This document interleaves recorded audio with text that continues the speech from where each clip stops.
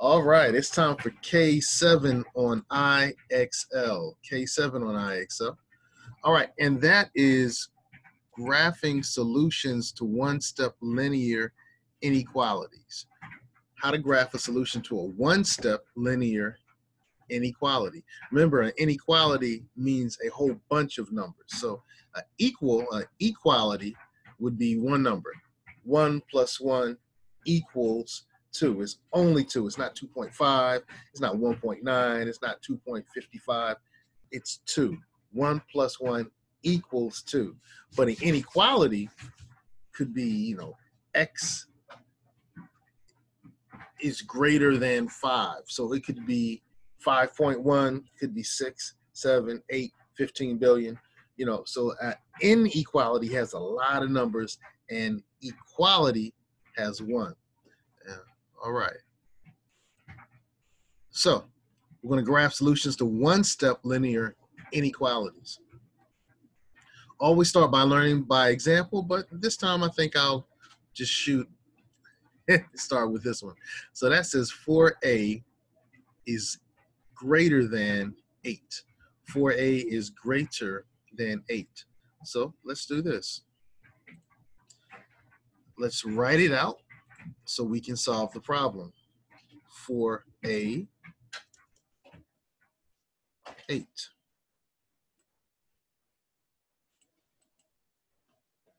All right, so 4a is greater than, I don't like the way that looks.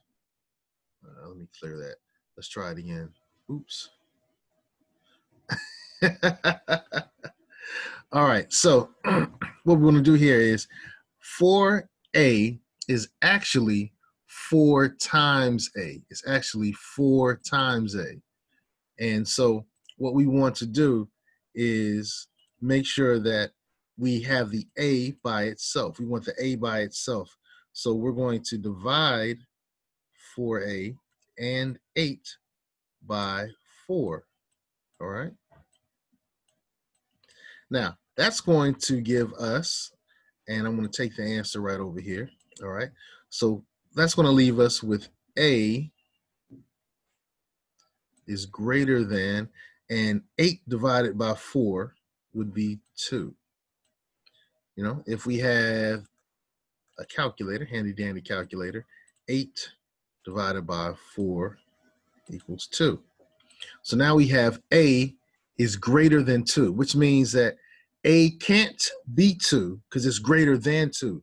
It could be 2.5, could be 3, could be 5, 10, 15, 20, 25, 30, 35, 40. You get it, So a has to be greater than 2. So what we're going to do is graphing it. We're going to go to 2. There's 2. And then we're going to graph saying that it's greater than 2. All these things greater. Oops, let me start over.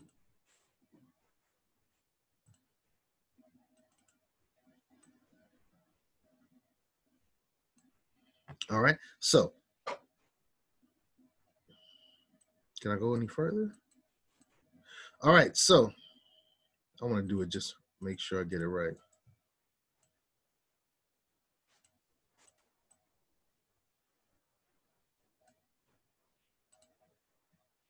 Okay, so I have an open hole. Why do I have an open hole? Because I have a greater than sign.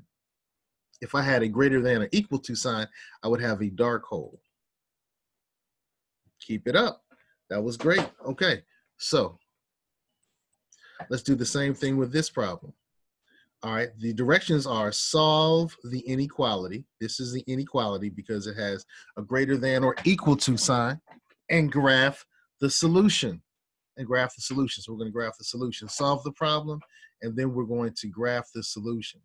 So I'm going to type it right here just so I have some room to work with. 5W. And 5W is actually 5 times W.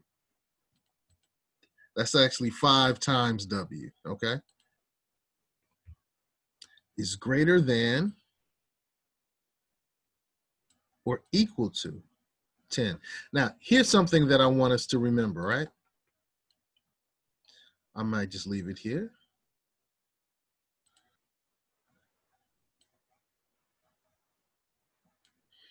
Okay, so when we have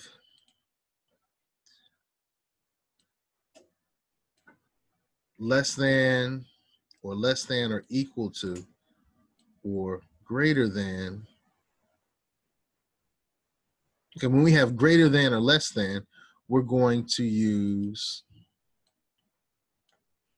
an open circle, okay?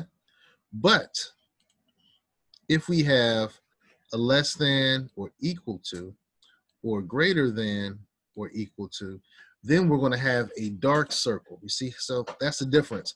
So let's go back to our equation. We wanted to divide by 5 on both sides.